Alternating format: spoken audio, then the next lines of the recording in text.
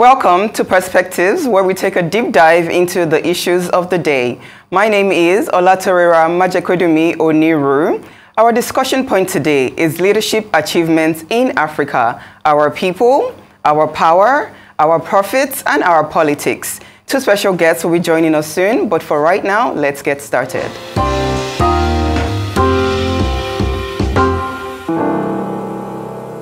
Welcome back to Perspectives here on Arise News. Nelson Mandela, Muammar Gaddafi, Martin Luther King.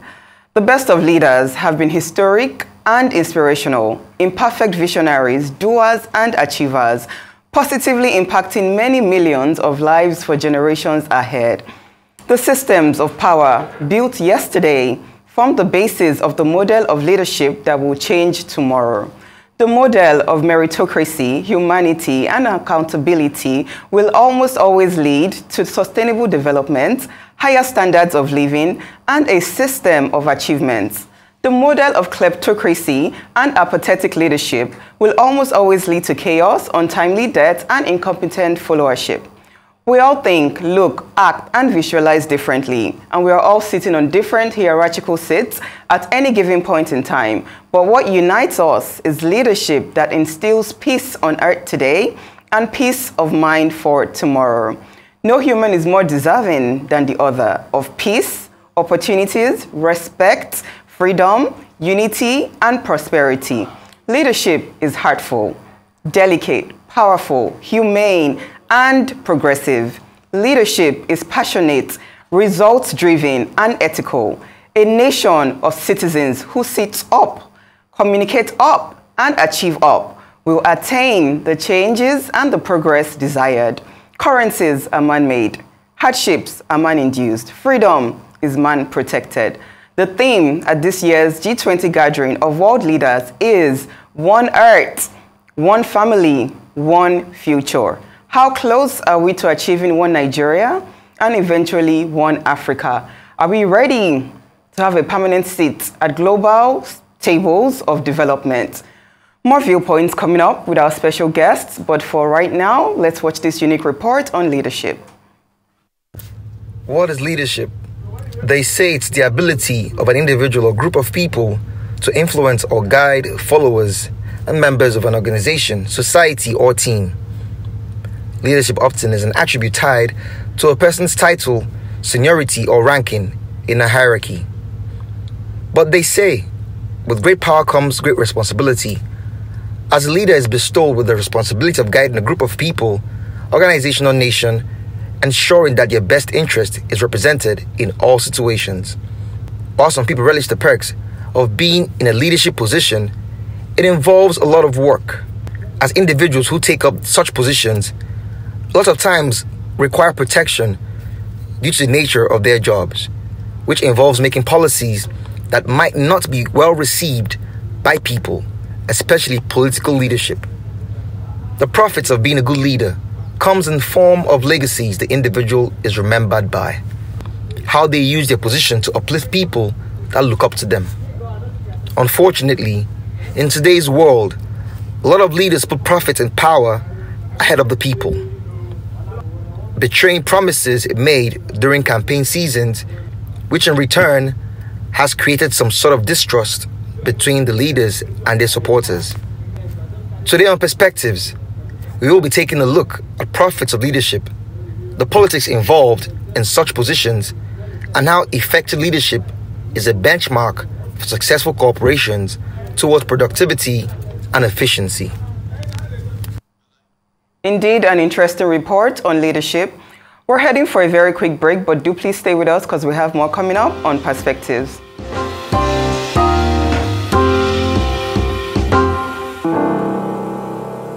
Welcome back to Perspectives here on Arise News.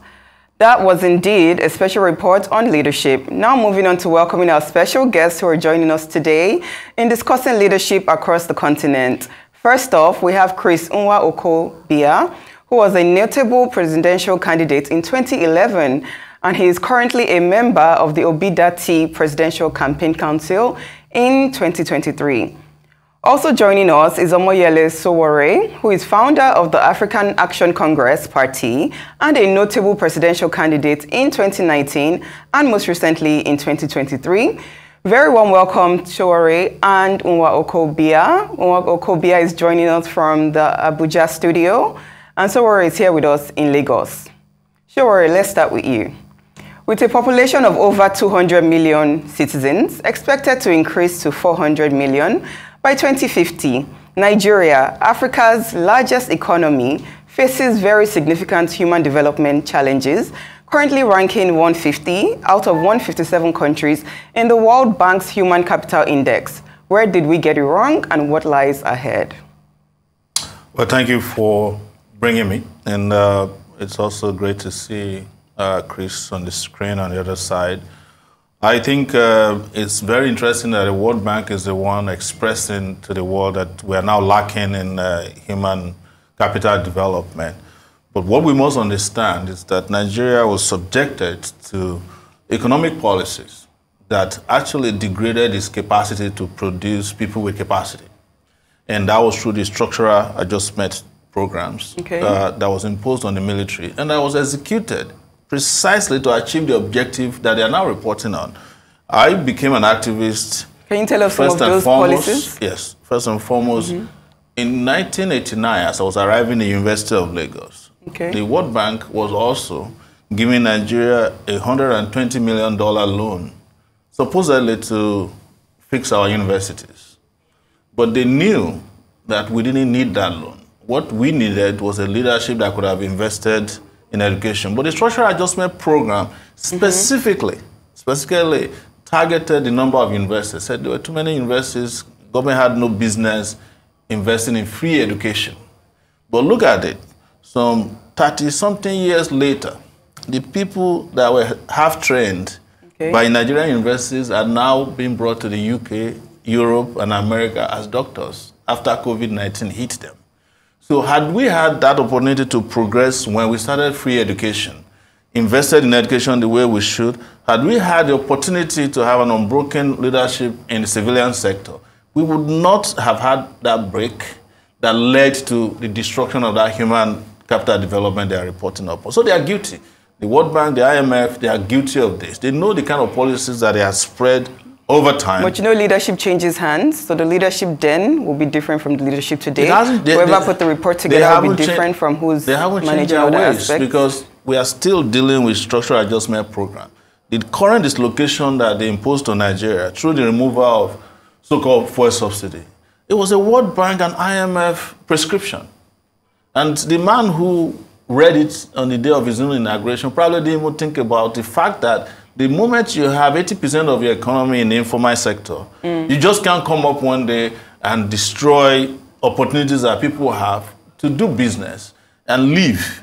Because you already know the statistics of how many Nigerians are living below $1 per day.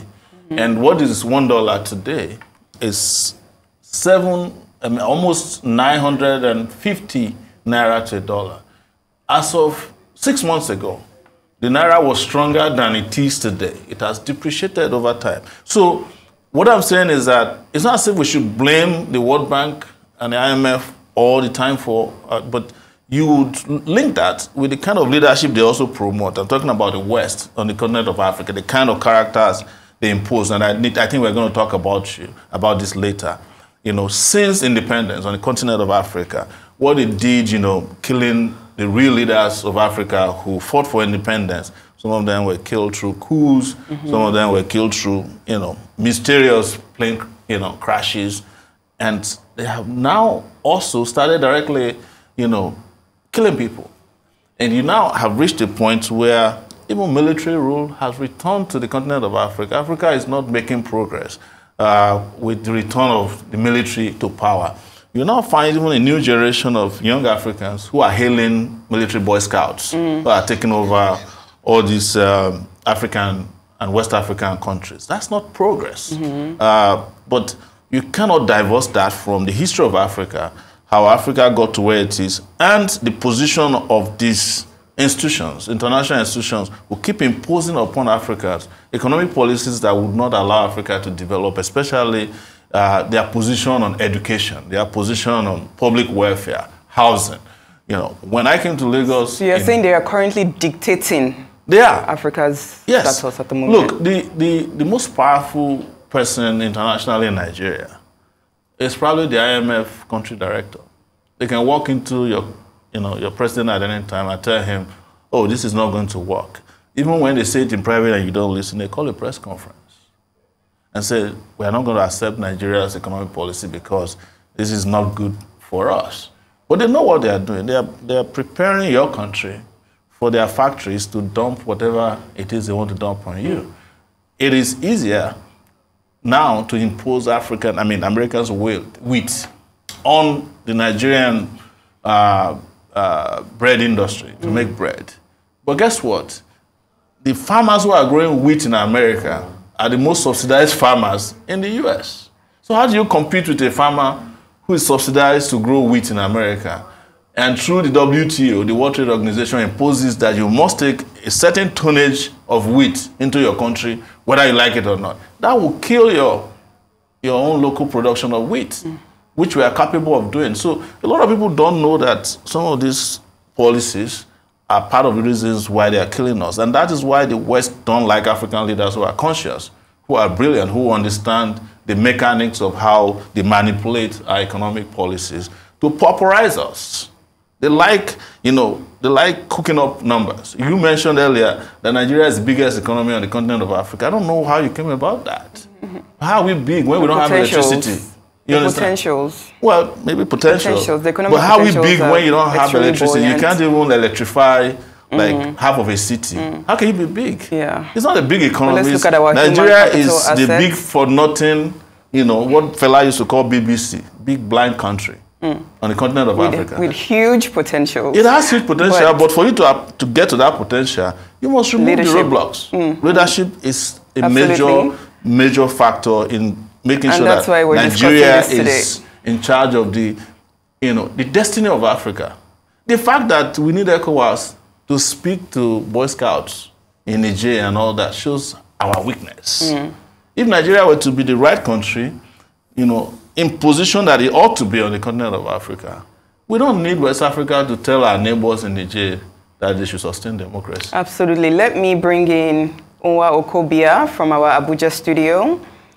Nwaokobia, how would you analyze Nigeria's current government and state of leadership in line with what Sowore just said? What's updates on the judiciary matters ongoing? And do you foresee Nigeria having a seat at global leadership gatherings, including the BRICS and the upcoming G20, within the nearer future?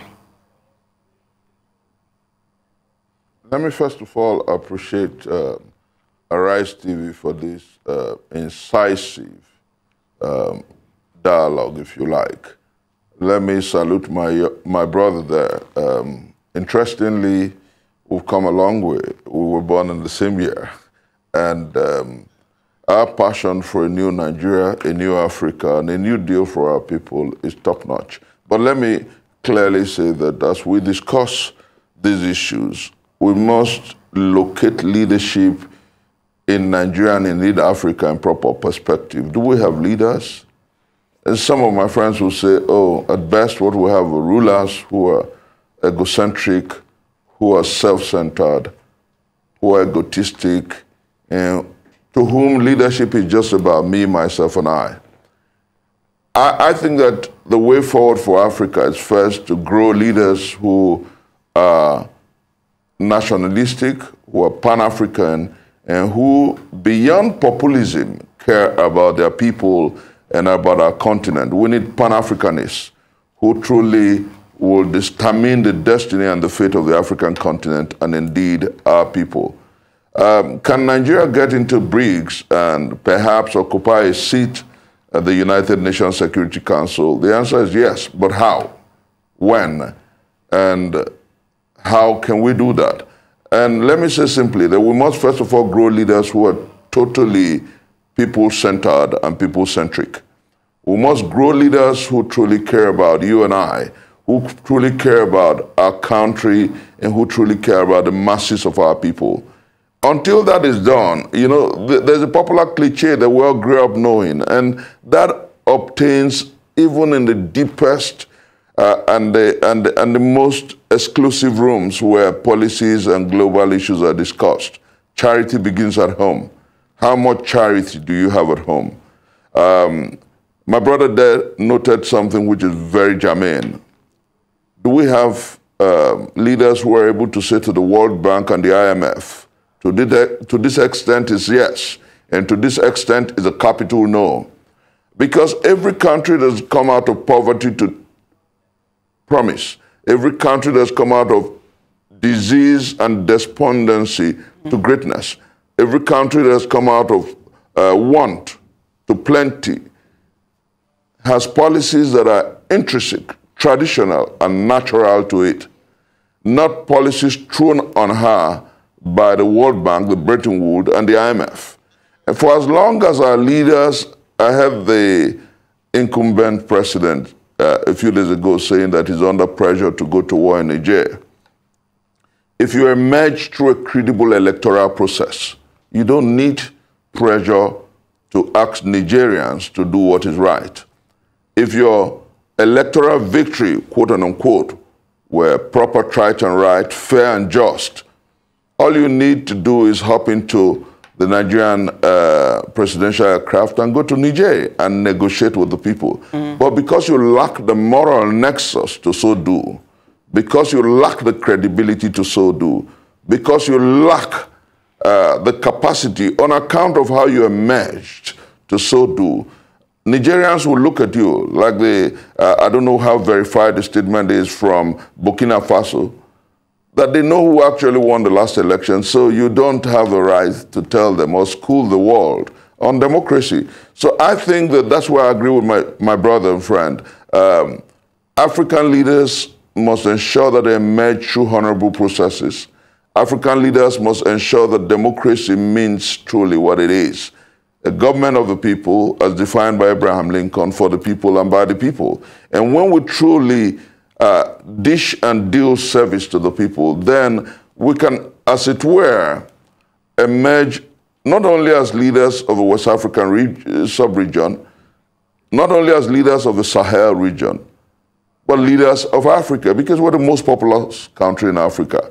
But I think that what we're doing today is a call to the conscience of our nation, a call to the conscience of the political leaders, a call to the conscience of our people, and indeed, a new generation that are saying that things must be done rightly.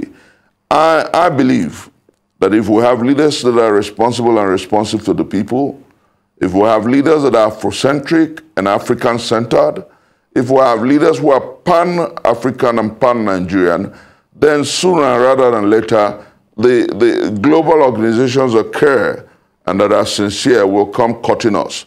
But until that is done, a place in the United Nations Security Council is like a wait for Godot. Seeking for a place in the BRICS is like a wait for Godot. And I want to say very strongly as we go on with this conversation that the time has come for us to move away from populism to patriotism and nationalism. We need leaders who will care and not. Let me chisel this home. My brother talked about the fuel subsidy. All over the world, in Britain, in the United States of America, in Germany, farmers and farming is subsidized. All over the world, largely, energy is subsidized. Why is the IMF and the World Bank telling us that the way out of the morass is subsidy? I think that what leaders must do in Africa, and indeed this country, is to curb corruption. If I tell you what corruption goes on in the oil sector, you will know that the solution to our problem is not in the removal of subsidy, but in the curbing of corruption. Trillions of dollars, trillions of naira are stolen by people who are protected by the state, are stolen by people who are protected by the PDP, the APC, and those who politic with our collective destiny. The way out of the morass is to check corruption, not increasing poverty for the masses of our people and making lives better for the rich. That's the way to go. We must be African-centric and pan-Nigerian in leadership. We must be African-centric in pan-African leadership. Thank you, Nwaokobia. Let's bring in Sowore for the very next question. Sowore, leadership is extremely delicate. Power in the wrong hands can kill millions. We're seeing it not just play out in Africa, but across the world. One must be genuinely passionate about the people you are leading to generate abundant profits using your power of politics. So what makes you believe today that you're an ideal candidate for president of Nigeria? See, you have to look at power from the point of view of service. And I think Chris had mentioned that we have produced over the years very egocentric leaders in this country who care more about themselves, their friends and families, and not the Nigerian people. And you must also look at those of us, particularly those of us who want to claim to be young, where we stood when it mattered most in this country. And I can't say that enough. You see, it's not always true that somebody suddenly decides when they've turned 45 years old, 50 years old, or 60, that they want to change their country. When, as a matter of fact, when your services were needed for the country, when you're in your 20s, you just didn't partake. You didn't partake in fighting for the rights of your people. You didn't partake in fighting for the rights of your mates when you're in the university. And then when it's time for compensation, or compensatory leadership, as I like to call it, you say, yes, we love this country. We want to work for the country. We want to make things work. I come from a long tradition of sacrifice. And when people want to choose their leaders, we always say that they should look for leaders who have pedigree, who have integrity, who have history. And I think I fall into all these categories. And leaders who can make sacrifices, leaders who can deny themselves of comfort when it's needed so that their own people can have comfort. Leaders who can speak to issues affecting their people, leaders who can motivate. Because sometimes when people talk about leadership, they think the moment you're a president, you should also be the accountant, you should be the doctor. No, leaders who also becomes the human resource center of the country, who can find the best hands to work with to make the country move forward at all times. That is where people like us come in. Leaders who have education, not literacy. So that you can have a good spectrum of understanding of the country that you are planning to lead. You see, I always say this, that Nigeria is not complicated as our leaders make it sound. But what is complicated is that the leaders themselves don't understand the nature of complexity. To the point that the only excuse they give you is that, oh, Nigeria is complicated. Oh, Nigeria is too difficult to handle. But you look at the size of Nigeria itself. I studied geography and planning at the University of Lagos. That was my first degree. You should ask yourself, how long does it take to fly from one part of Nigeria to the other? Maybe an hour to Majekodunmi from Lagos. If you have a good aircraft, it'll take you there in an hour. But there's a president in the US, a country that has 50 states, of which one state, Alaska, is bigger than Nigeria. One state, Alaska, is bigger than Nigeria. And you can fly from the east coast of the US to the west coast, that is New York to California, for 6 hours. You are still in the air. But in this country where you can travel from one place to the other in a few hours, is considered or regarded as complex. And then you put in charge of that country people who have no understanding of how to run a country. You have a US that has maybe only 20 ministers. We have 42 here in Nigeria. The US is a country of 350 million people and a country that is in trillions. They have maybe 100 and something senators. Here, with an economy of a state, equivalent of a state in the US, we have 109 senators and how many House of Assembly, National Assembly members. All these guys are just wasting resources that should belong to the people. And then we have population. Population has become a blessing to countries. China is blessed with population. They are using it positively. India is blessed with population. But Nigeria has 200 million people. It is not the population that is the problem. It's the population of the thieves that is Nigeria's problem. They are not many, but they are the ones who have access to resources that should belong to everybody. How did we get to this conversation that I'm breaking down to you? Is the question you asked me about leadership. Those who ran Nigeria in the 60s, after independence, they were in their 20s. But those who are running Nigeria now, you don't even know their age, which is a problem. So you have a problem of integrity. You have a problem of people with no pedigree, people who are fraudulent in nature, running the country. You're expecting the country, as Chris said, to make progress when the meaning of democracy has been turned upside down. The reason why the people of Niger, Burkina Faso, Mali are making fun of us is because they know that the democracy we claim we are practicing here is not democracy. So what is the difference between a coup plotter in army uniform and a coup plotter in civilian garb? They are the same. The moment you cannot have an organized, free and fair election with integrity, you have no moral right to discuss democracy anywhere in the world, even if it is in Palau, one of the smallest countries in the world. They will make mockery of. That's why we're a joke on the continent of on the West African coast. You know, say Nigeria president said we should go and invade Nigeria. But had Nigeria had credibility in leadership and integrity, you don't need to go to. You'll be a moral voice. You say to them, look, we are neighbors. I'm sorry, you cannot overthrow your government. Go and wait for another election. Look at them. They are saying they want 3 years. You know, and I'm sure in 3 years' time, they would change either their uniform to Agbada. And what I find very sad about it is that in the midst of the conversation, we are still being controlled like marionettes by the West and the East Bloc.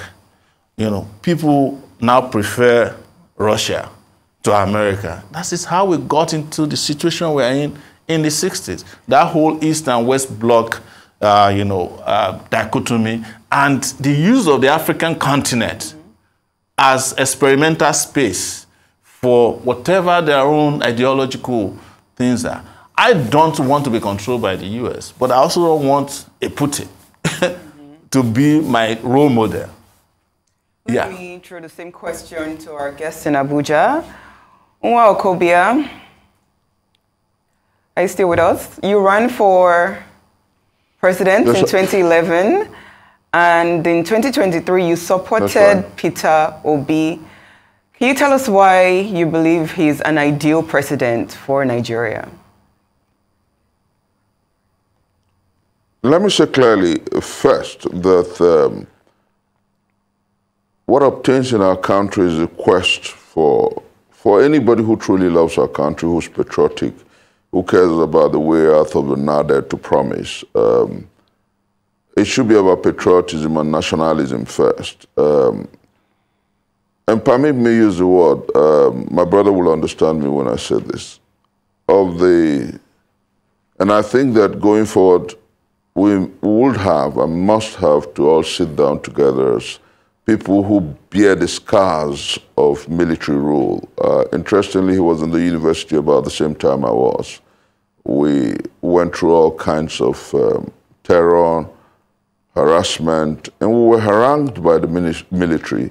And we stood for the values that we believe in. And let me say clearly that the time has come going forward for all of us to sit down and try to not only redefine leadership in this country, but in Africa, because save and accept will wake up like Mo Ibrahim challenged. Save and accept African young men and women, and permit my choice of word, I'd rather use young men and women rather than just the age grade that you call youth. People who think they're vivacious, people who think their commitment is for a new deal and a new day. The time has come for us to unite and work towards betting a new day, a new deal and a new tendency for Africa.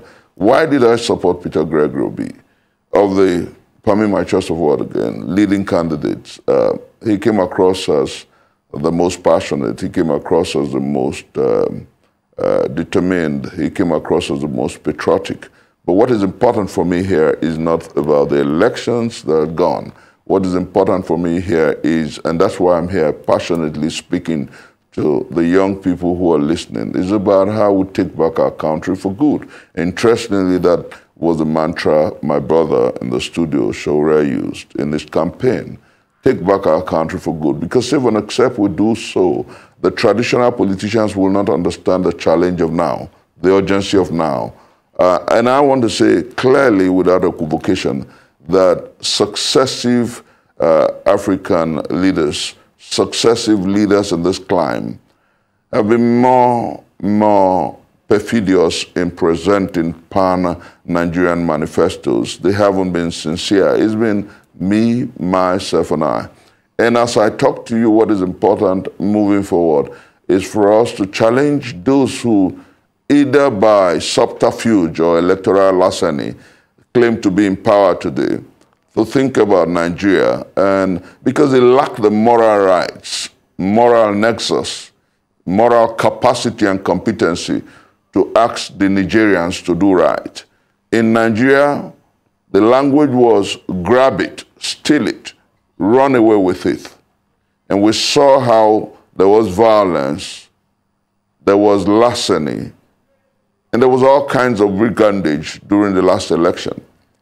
In Niger, there was a bloodless coup. And so you ask yourself, where's the moral latitude for Nigeria to say to Nigerians, return to democracy? Who indeed is actually democratic? In Nigeria, people are protesting against the way you emerge in power. In Niger, people are celebrating the overthrow of people my brother would call the Boy Scouts. Now, it's about a strong moral question. And the time has come for those who truly care, not only about our country, but about Africa, to begin to ask strong questions, and passionately so. So as we dialogue leadership in Africa and in Nigeria, going forward, I will make 3 strong suggestions. Leadership at the level of the media must become essentially and strongly dispassionate, pan-Nigerian, and truly dedicated to truth. Leadership at the level of the student unions, like we did 30 years ago when my brother was in the Unilag and I was in the University of Nigeria in the Owu campus, is we traverse this country with our brother Majekodunmi-Oniru, our brother Nasiru Kura, and several others, talking about a new day and a new deal, and we were able to organize to engage the political, the military jackboots. The time has come for our young brothers and sisters who are still in the universities to rise up and preach a message strong enough to engage political thieves and looters. And then thirdly, we need a new tendencies of young people in politics who truly care about our country, because we must say to those who pretend to be leaders that it's time up. A highly progressive world expects so much from Nigeria. God has blessed us with amazing munificence and riches ineffable. Apologies to Obafemi Awolowo. And what we do with that great riches ineffable is our collective lot. It was Madiba Mandela who said a long time ago that Africa is waiting for Nigeria to rise up. That when Nigeria indeed rises up, Africa will wake from its slumber. And so there is a challenge on the African young people and indeed Nigerian people to give leadership to Africa rather than populism, rather than just prognosis and speculations like we have today. Somebody tells us who did not emerge through free and fair elections that he wants to ensure that democracy returns to Niger. How more hypocritical and sycophantic can that be? You know, Okay. Such sycophancy is not the way to go. Such hypocrisy is not the way to go. We need Africans who will wake up to the reality and the urgency of now. Remember what Sir Walter Scott said a long time ago. Oh, what a tangled web we weave when first we practice to deceive. Those who try to pretend, or those who pretend to be leaders in Africa, are essentially deceptive, because leadership is about service. Mitt Romney said some time ago in America when he was running against our brother Barack Obama, he said something clearly, that leadership shows the way. Unfortunately, what we have in Africa and indeed Nigeria, leaders who are blind by lust, blind by wanderlust, blinded by power, blinded by egocentricity and egotism, blinded by religion, blinded by region, and blinded by everything that does not work for good. So I think that the time has come for us to challenge everyone who steps into politics to do what is proper, right, and right. Thank you. We're going to take a quick break. When we return, we have our guest still with us in the studio. More on Perspectives when we come back.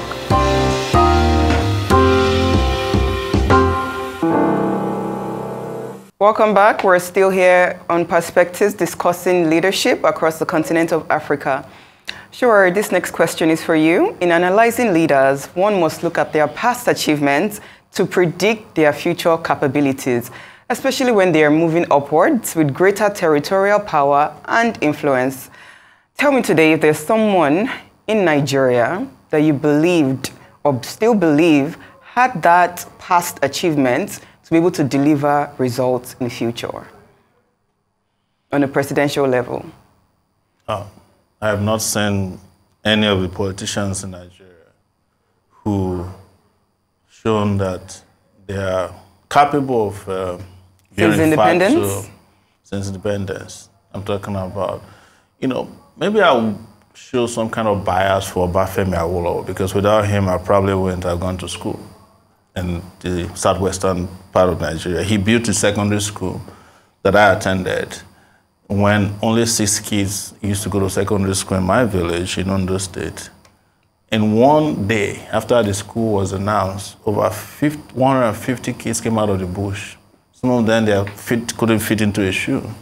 Because why? That opportunity emerged. So I would say Obafemi Awolowo in the educational sector impressed me. And I would say biased. But every other leader that they taught me in primary school were great leaders. When I got to the university, we had to fight them on the street. So even our history has a problem with telling the truth about these leaders. But I also must say that leadership is not only about political leadership alone. We had great leaders who trained us to be who we are today. People like Gani Fawemi, the Chima Obanis of this world, Bamidele Aturu.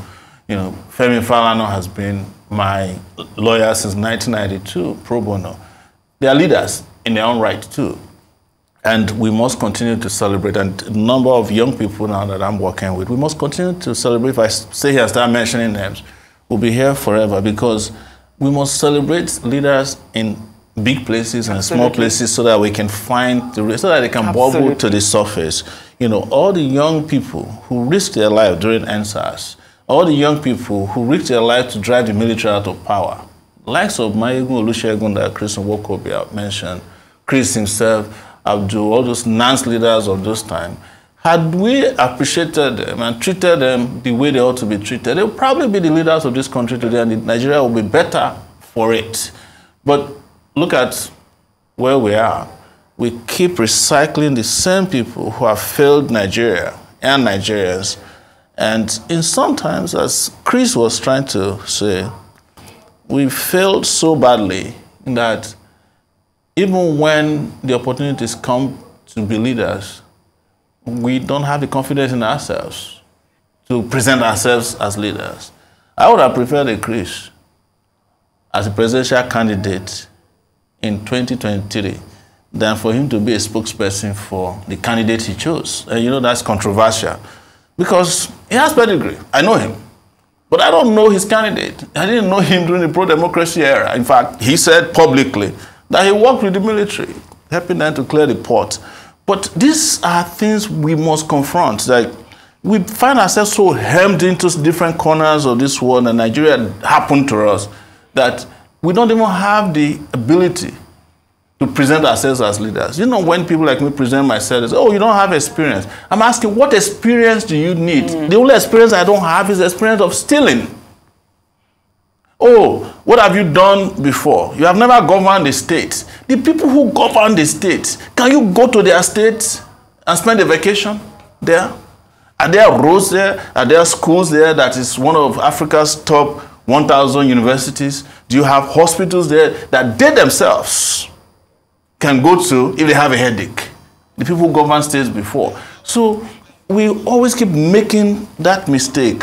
I think it has to do with judgment, even on our part. And that's why I love what Chris said, that those of us who went through the raw deal must now talk positively about a new deal.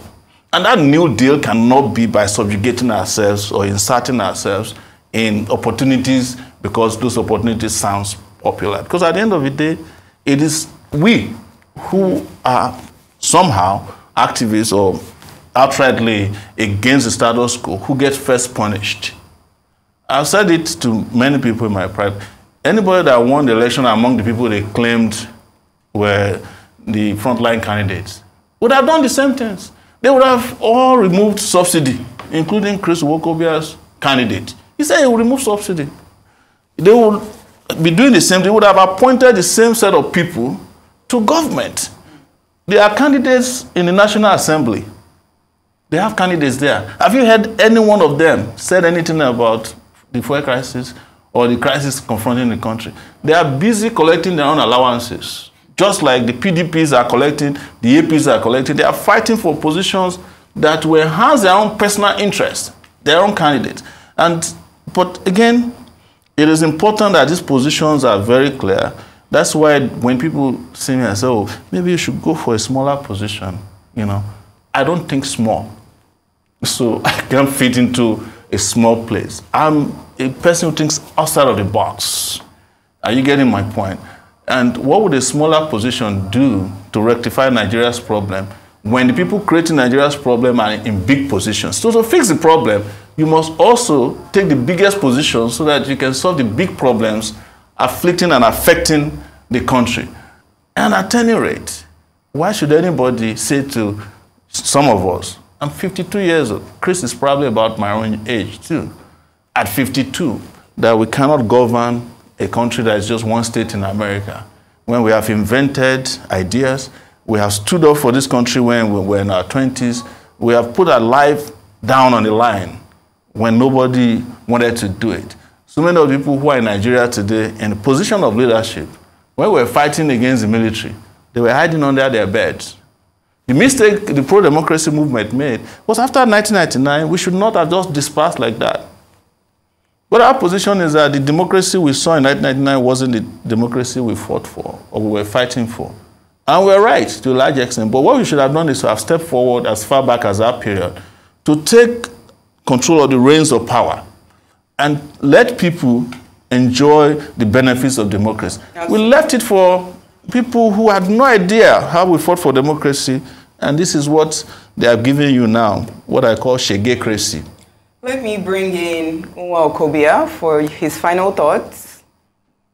Nwaokobia, what are your final thoughts on people, let me say, politics, power, and profits across the continent of Africa?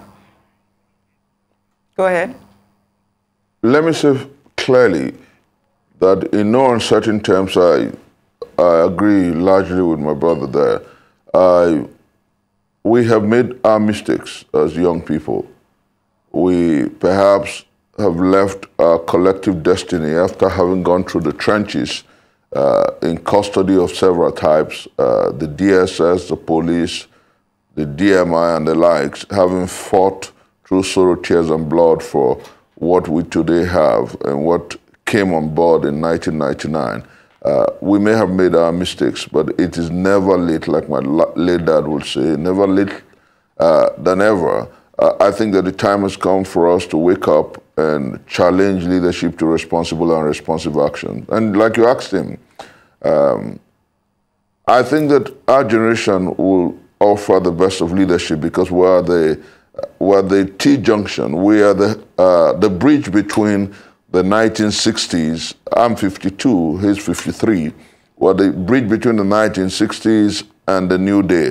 And I think that those who are the heroes of the present leadership challenge are those young people who we must gladly and strongly give leadership. Those, my daughter who was involved in the feeding of the NSAS protesters, the NSAS people who stood out and said never ever again are they going to cower and watch people who are largely uncaring, largely unpatriotic, hold their nation by the jugular. Thank you. And interestingly, it is that generation of young people, just remember, it was that generation of young people who populated the obedient movement. It is not necessarily about Peter Obi, like I always tell people. It's about the quest for a new dispensation in leadership. It was about the quest for a new day and a new deal. But I think, and I agree with Sowore, that we can actually give these young people the leadership they desire and they deserve. And the time has come for us to go back to the trenches and come out with something better for the masses of our people. And so I say to my brother and to those who are listening, 2027 is next door. We must work together to salvage and redeem our country. Okay, final words from you, Sowore. You know, our deal is not over yet, so there can be a final word. But I just like to say, as we say to ourselves in the trenches, that, you know, the struggle continues until we attain total victory and liberation of our country. Absolutely. That's my final word for now. Absolutely. Thank you so much. Thank you. The strongest force of genuine progressive leadership is a complete migration from self-serving to selfless servanthood of people, profits, politics, and power. Every Nigerian deserves, every African deserves, every human deserves a good life of natural abundance, equality, inclusion, peace, happiness, and love. Meritocratic leadership and greater humanity are two keys to a better world today. Our world needs a much stronger dosage of progressive leadership, healthy followership, and intrinsic happiness. I am Olatorera Majekodunmi-Oniru. Thank you for watching Perspectives. Thank you to our special guests for joining us today. Have a very great weekend and see you all soon. Goodbye.